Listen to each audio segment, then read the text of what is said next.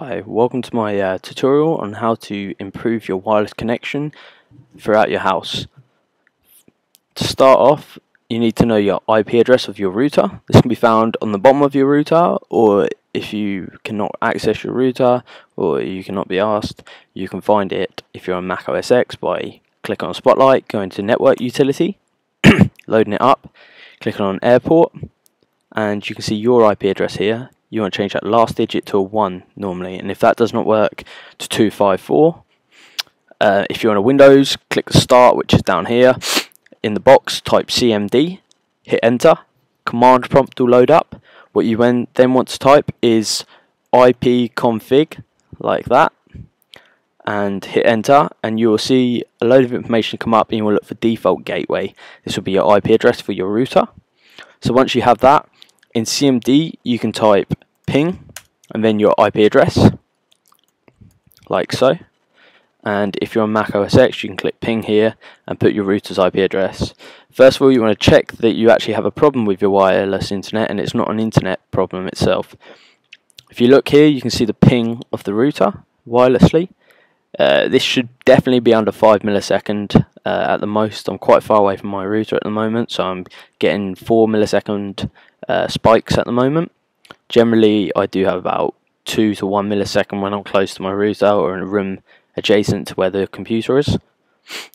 So once you've done that, you want to go to Safari or Internet Explorer and type your IP address of your router in.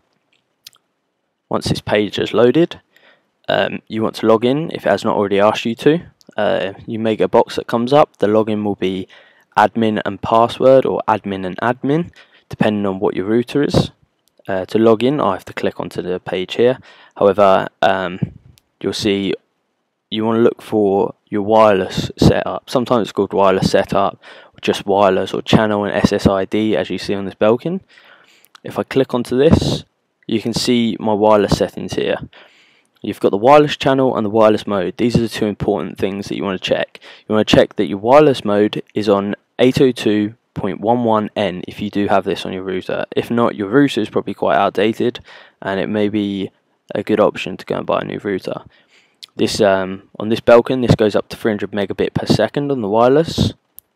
Some routers only go up to 150 megabit. So once you select this, you know that you're on the highest wireless mode. Next thing you want to check is the wireless channel itself. I'm on channel 6 at the moment. I find that's quite clear. What you might have to do is change the channel and keep changing the settings to see which one's best for you, and you can use the ping to check which one's the lowest ping and which one's more stable. Generally they'll be set on auto, which can sometimes cause problems because it will automatically check the channel when you turn the router on, and you may get interference on that after turning it on, so that doesn't help. So once you've done that, you hit apply. Your internet will drop out for a second, your wireless, and it will reconnect with the new channel, and then you can test it. Another thing that you can change as well is the security. Sometimes they'll be set to WEP or WPA1, but I tend to use WPA2. I find that your computer connects a lot quicker with this setting and you get less problems and less dropouts with it. So you may want to change that as well. You just want to make sure that all your computers are compatible with it.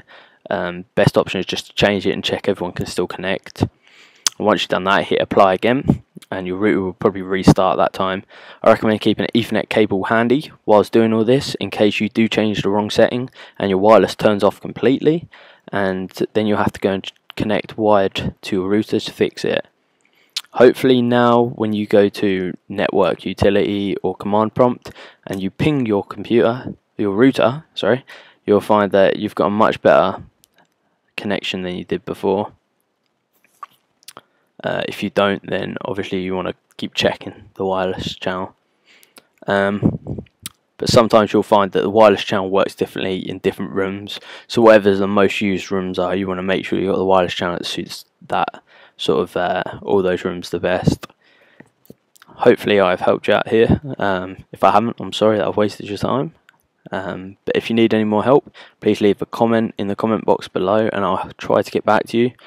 If you need any more information, message me, or again leave a comment, and hopefully I'll be doing more tutorials like this in the future to help you out with your gadgets and stuff at home. So click subscribe if you're interested in that.